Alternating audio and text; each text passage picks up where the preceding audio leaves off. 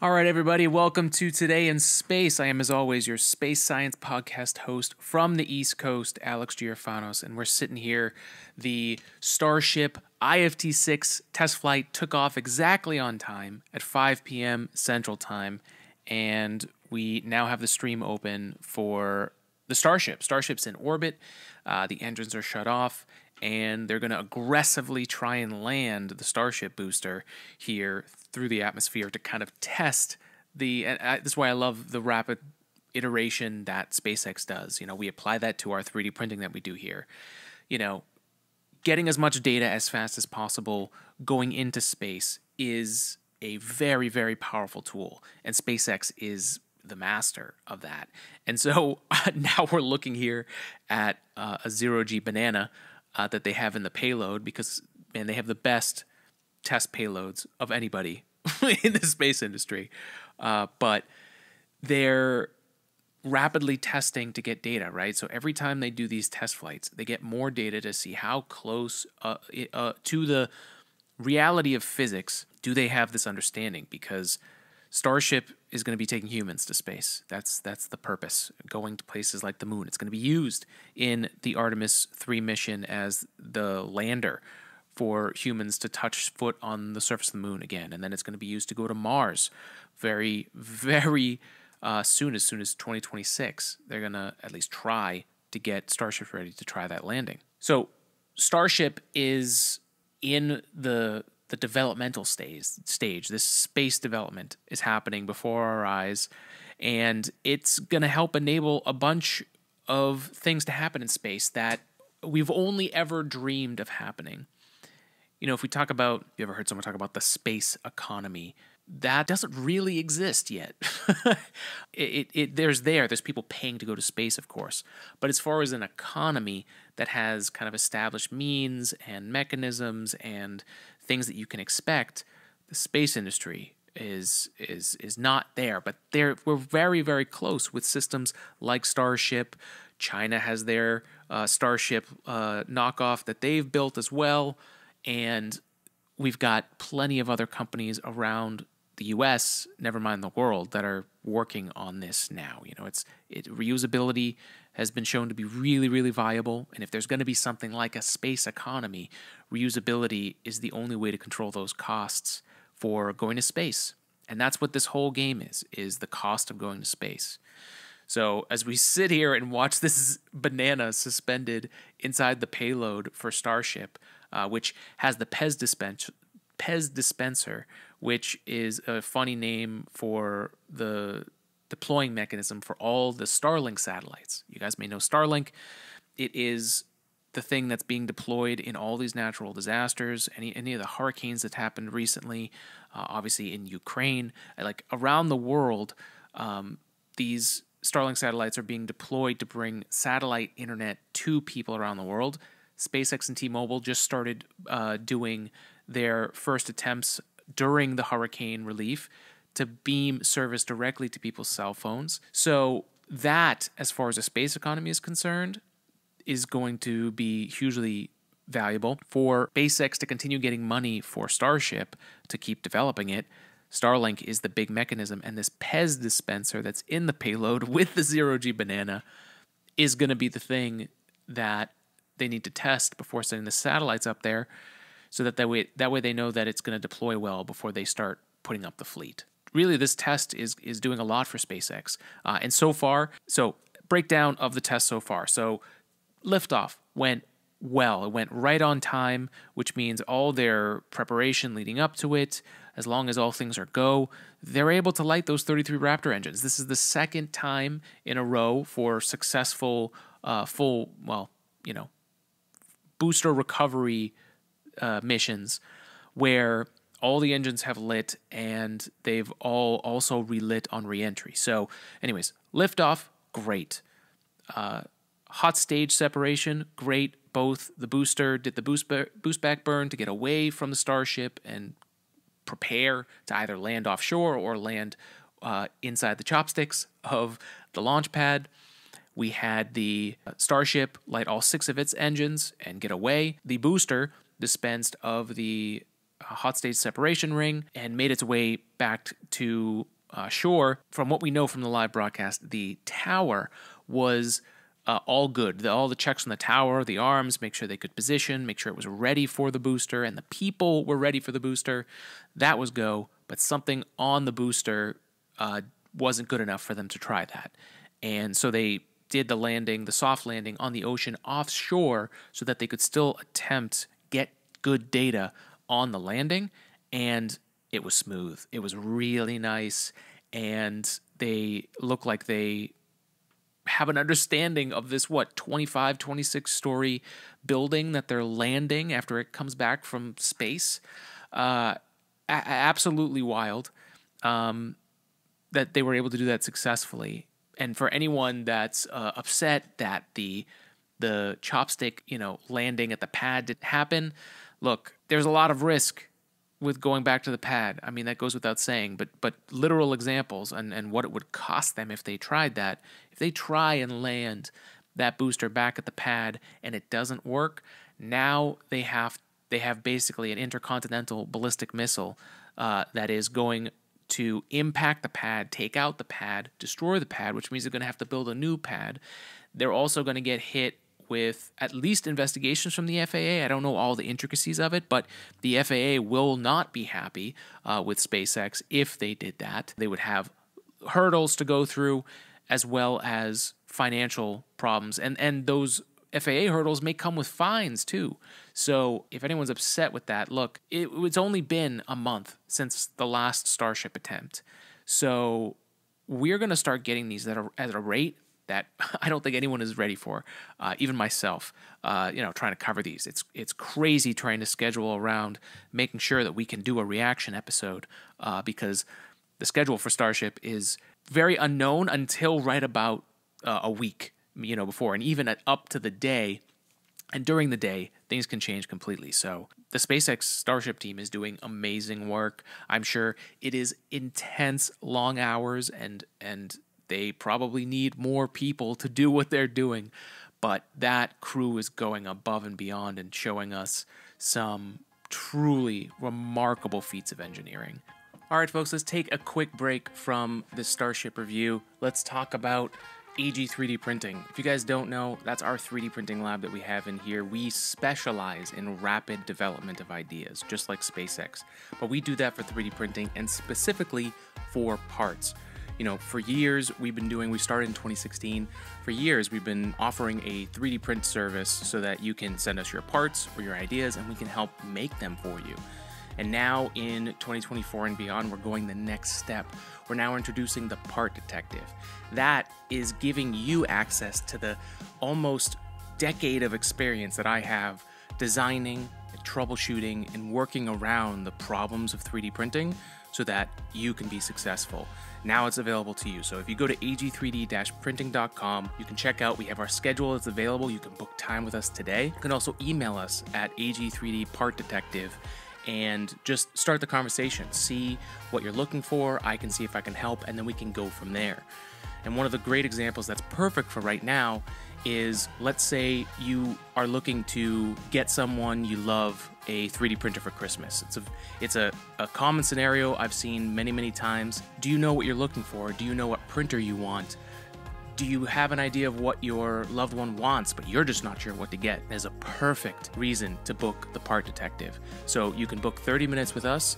We can go through all of that. I can ask you a bunch of questions and dial in the different printers based on your budget, based on your needs, and most importantly, so that way that printer doesn't end up on a shelf gathering dust. You know you've bought the right one, and then the person that gets it, depending on their skill, their age, their experience, they're going to be able to use it. So that's the Part Detective at ag3d-printing.com. Book 30 minutes with us today, and there's so many different ways you can use it. Go check out the last episode to learn more about that. That's ag3d-printing.com. Email us at ag3dpartdetective@gmail.com. And that's it, folks. Part Detective. Cool stuff. Leverage our experience today. Now let's get back to the show. We are re-entering here. Altitude's going down 122 kilometers. Still flying in at 26,700 kilometers per hour, which is Absolutely nuts. 40 minutes and 30 seconds into flight, and they have, so this is the thing they were talking about, the aggressive reentry that they were trying to do. So they're trying to push Starship, the ship portion, to its absolute limits as far as they understand it. So as far as like how they position this test, which I love thinking about, I love prepping developmental tests. I've been a part of some for technology before, but like setting up a test that really gives you some the right information and maybe crack answers or solve or give you more data to tell you something about it that maybe you didn't even think about, right? For the reentry, they've got the angle of attack. So the booster. Oh, let's do it on our Starship pen. So instead of coming in the belly flop procedure, with the belly down, shedding off energy and speed as they hit the atmosphere, they're actually coming at it with a high angle of attack. So the nose is very, very high according to how it's coming in. So that's going to be aggressive for the flaps and for the heat distribution as it displaces all that heat with the heat tiles, right? So for this angle of attack, this is going to tell them how good is their system on board. How good is their thermodynamics? How good are their models? How good is their simulation, right? Because that's the amazing thing about space that's different from a lot of different industries that have kind of been around for a long time. Space travel, space engineering is not that old as far as a practical science, right? We don't know. We have a lot of simulation tools, right? We got a lot of simulation tools out there, but the best, and they get you 85% of the way there, right? If you have great basic understanding of stuff, and then you get the data of the real life thing, and then you move on, right? You go, okay, we got this. We didn't understand this. Let's make that adjustment for the next flight. Or maybe, which happens, this happens, maybe that 85% that you could have potentially been at, you realize you missed something fundamental in that whole thing, and the real test shows you that you've got to get back to your simulation and redo that. The amount of thermodynamics and fluid dynamics that are happening here, not to mention the limits of motors and those flaps and material science, right? The stainless steel that they use. There's so many different factors, and I mean we learned so much even with the Boeing incident with Starliner, right? There was a lot of things that were in that initial understanding of it that when it was in space being used, there was a different thermal expansion of that poppet, right? That was measuring the fuel. So they were that thruster might not have worked, right? So they had to go back to the drawing board, and everything ended up working well. But it's about assessing risk at the end of the day. So, anyways, we're going back to this. Right 100 kilometers. I absolutely love the plasma buildup. I mean, as someone that went to school for aerospace engineering from 2008 to 2015, that's right, you can do your math. I would have loved to see a real life view of the thing that we were learning about, right? The thermodynamics, seeing it in action, and the idea of getting a simulation back then, the costs have come down a lot more. Companies are more apt to use it, but getting that visual representation of the science that you were learning was so difficult. And that's why I love what SpaceX does. The amount of views that we have here are truly, truly remarkable. And they, honestly, from a production perspective, they outdo NASA in a lot of ways. So another great thing that SpaceX is doing to kind of push us forward into the future. And Blue Origin's doing a good job of that too. I do like their production. I just want to see more from them. That's my big critique of Blue Origin, is this kind of like cloak technique of their development, which is not anything new. It's very hard to see like space development in progress. It's one of the beautiful things that SpaceX has shown us, is all the ugly moments and the tests before like the Apollo 11 launch, right? Or like before you actually send humans up there. How did you get there? I think people are way more interested in that nowadays than, you know, and they were back in the space days, right? There was a moment where we almost didn't get a camera on some of the most culturally influential moments that space has brought the humanity, like the Voyager probes, right? I mean, going back to like what's necessary, Starship is going to have to be really robust. I mean, we're talking about. I had this realization. I think the first time they launched Starship, or they were about to. Right now, there's no abort option for Starship. Right, you're going to be sending humans, but it's not like there's going to be like a crew escape capsule like there was on Saturn V or with the Crew Dragon, right? The Crew Dragon can commit an abort and get away. There's no like seat deployment to a parachute, right? Like a jet plane. You can't just blow the cockpit, as far as I understand, right now. So it means that they really need to understand Starship at an incredible level, to a point where it has the same kind of safety factor as a commercial airplane. So it's really what they need to learn is the reason why they have so many of these tests planned, and why they're going to start seeing them fly this more and more often, and with them taking more away from it, like from an engineer, from someone who's worked in R&D, research and development, and had to create tests to make progress, right? Towards understanding. What SpaceX is doing is, and it's what anyone is doing with a good, rapid, iterating process. Your tests are built to push your limits and to have the possibility to break stuff. And there's a lot of times where tests aren't aggressive enough, and then things are found later as opposed to before, so they could be fixed. And as we're looking at Starship boil off, I mean, there's just a bunch of steam there. I don't know. It's probably the tiles cooking. As you know, we saw with that test in the chamber. You know, these tiles are probably melting. That's probably the way they dissipate heat, right? Is that as soon as the surface gets hot enough to come off, it's ablative. So the heat comes off, and it starts off with a cooler section again for that to build up and then come off. So that way that heat doesn't transfer to the ship, because, again, there's going to be humans on board.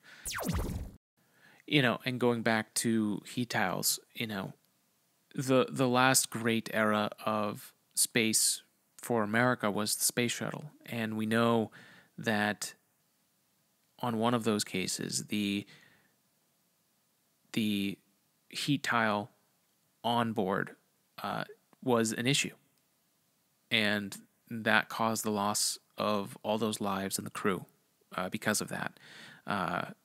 Because of the situation that when NASA was put in then to make a decision, and that decision cost lives. And that is space. That is going to be what SpaceX will have to face, right? They're the ones that will be sending humans, their own humans, not to mention NASA astronauts and probably whoever else can pay for it.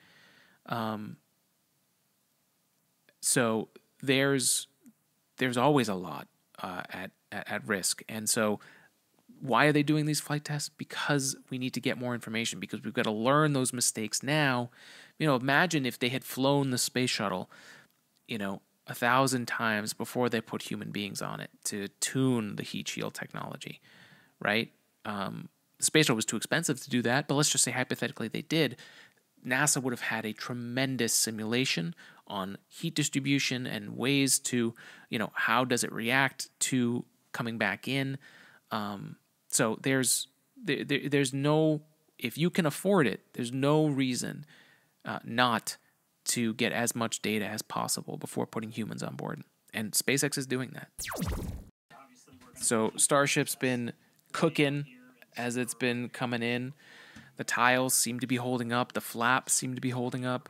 Okay, flaps are still good. Oop, we're starting to see some charring on, I think, the right flap, left flap. Looks like that heat concentration at the top of the flap is starting to get too much. Or that metal has just been cooking. Those tiles have been cooking and it's finally taken over. We saw a very beat up fin do it last time, so flap. So we'll see. Yeah, it's a beautiful ship. Where's the 0G banana? Is the 0G banana still okay? Okay, so our plasma has pretty much gone away. The metal definitely has some discoloration, some heating, probably. That Starship is cooking. Ooh, that is a molten flipper. We can see that we are beginning... Starship has passed maximum entry dynamic pressure. All right, great call out there. But we can see on this view here that we do have some heating there on that looks like one of the forward flaps on Starship. This is to be expected. We knew that the vehicle would... Again, it was much worse on IFT4. Okay, 37 kilometers, 5,000 kilometers per hour. Whew. Almost under 1,000 kilometers per hour. Okay, we're starting to get some air here.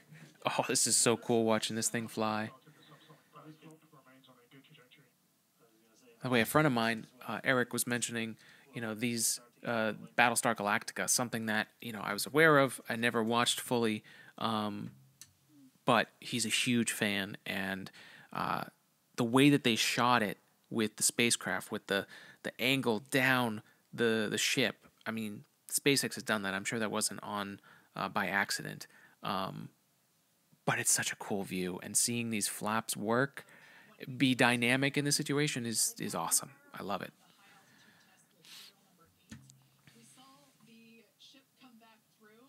I mean, they're bringing the ship back. It's wild.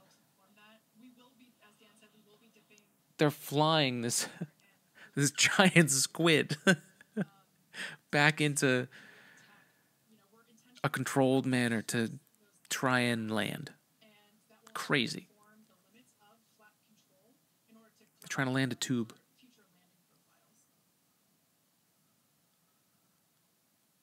God, this is so cool. Yeah, it looks like everything's reacting. 6.8 million viewers. Holy crud. And all of this high quality footage is being beamed, and the connection because of Starlink. Like, wild. All right, we're going to pass through the clouds here in just a sec. It's like Back to the Future. Oh. Okay. All right, we passed through the clouds. That cloud layer. Definitely getting more aggressive here. Only 1 kilometer left. We're going to be landing here soon. All right, here we go. It looks like they have control. Now let's see if they can pull this reentry burn off. Oh, there's the ocean. Here we go. Here we go. Oh. Overcorrecting. Yes. Oh, this view is amazing. Whoa. Yeah. Beautiful. Oh, are we going to see an explosion? Oh, we got the pylon. Buoy cam. All right, it's floating, but I don't know if it's going to survive. It's on fire. Tank probably burst. Oh, I think we're going to explode. Wow.